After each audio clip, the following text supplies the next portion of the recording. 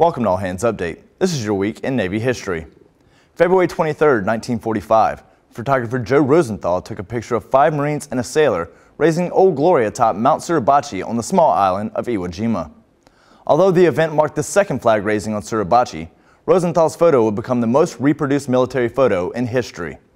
It made the 6 flag raisers instant celebrities.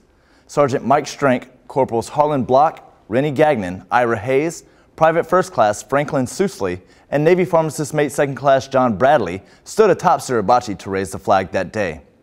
Today, both flags are on permanent display at the Museum of the Marine Corps in Quantico, Virginia.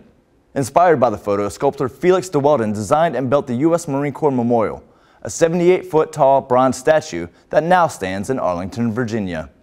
Read more about this historic flag raising at All Hands Magazine online.